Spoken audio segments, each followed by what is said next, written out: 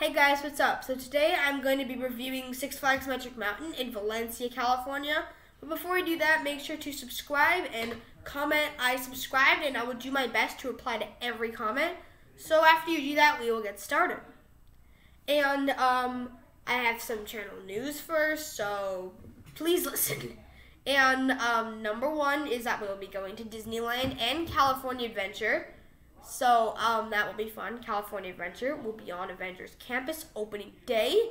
So yeah, only thing we'll really do at California Adventure, probably explore Avengers Campus and Lap Incredicoaster. So the next thing is I'll be posting 2 videos a week instead of 1. So yeah, that's good. And the last thing is, if we can get 1,000 subscribers by the end of the year, I will do a Coaster Slides live stream question and answer video. So I hope we can do that. So now we will get started. And so I will be doing the pros, the cons in my my experience at the park. So the pros are, it's an amazing park. The entrance is like really pretty and decorated. And another one is that it is an outstanding collection of roller coasters. And also, it is my favorite coaster, so yeah.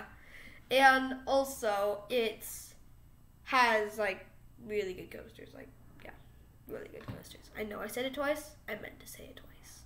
It is good coasters.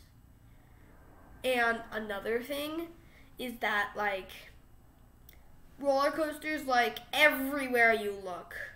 If you're in the back of the park, there's a roller coaster. Like, if you look this way, there is Twisted Colossus, Goliath, and Scream. If you look this way, there's Apocalypse, West Coast Racers, Gold Rusher, and Ninja. If you look straight, there's Riddler's Revenge. So yeah, there's like a roller coaster everywhere you turn. So now we will be getting into the cons. The park is huge, and if you're not an experienced walker, you could get really tired.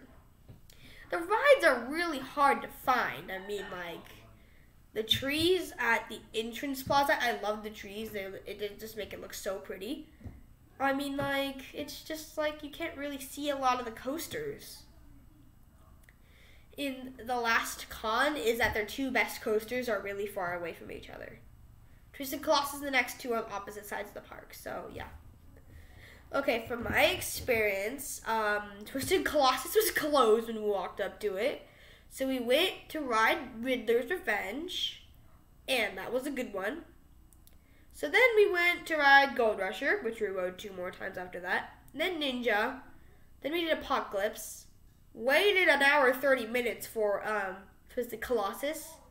And then we went on Viper. So yeah, that was a pretty good day.